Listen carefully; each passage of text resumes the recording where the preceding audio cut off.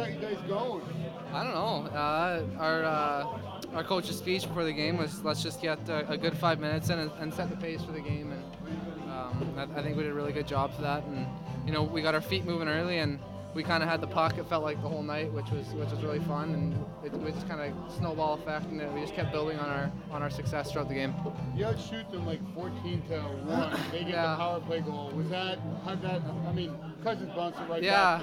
Yeah, well, like you just said, Cousins, that put momentum right back in our game again. So I think that benefited us a lot after they scored the first one there. How about you? 2 goals, 2 assists and a goal. Yeah, Aaron and Timmy, they're really easy to play with, and they're veteran guys, and they make my job a lot easier, and I feel comfortable and confident around them, and that they're really good leaders, and I think our line's really starting to click, so it feels good.